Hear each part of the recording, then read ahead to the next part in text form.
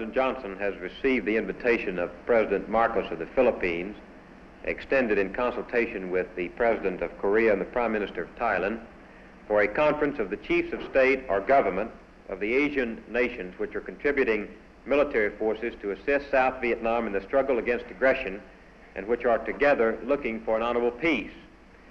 President Johnson is glad to agree to this invitation. He will be pleased to join the meeting of other chiefs of state or government who are participating in the Vietnamese effort. From the White House, Presidential Press Secretary Bill Moyers announces U.S. participation in a 7-nation summit conference on Vietnam, which will take chiefs of state to Manila.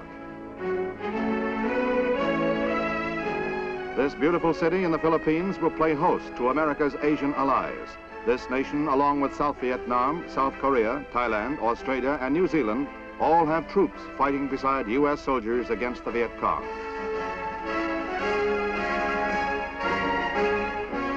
President Marcos, who proposed the meeting, officiates at ceremonies which send the advance units of an eventual 2,000-man force to Vietnam.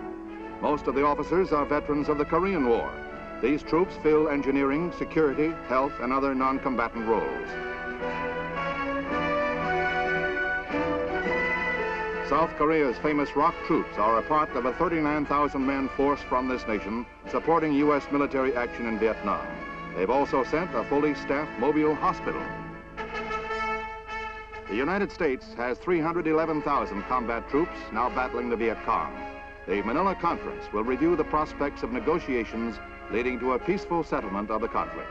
The conference announcement follows closely on the heels of peace proposals by Arthur Goldberg in the United Nations. South Vietnamese troops number 707,000 in the struggle against the North. Social, economic, and political problems of the region will also be discussed by the conference. Australian soldiers total close to 5,000 as their contribution in the battle.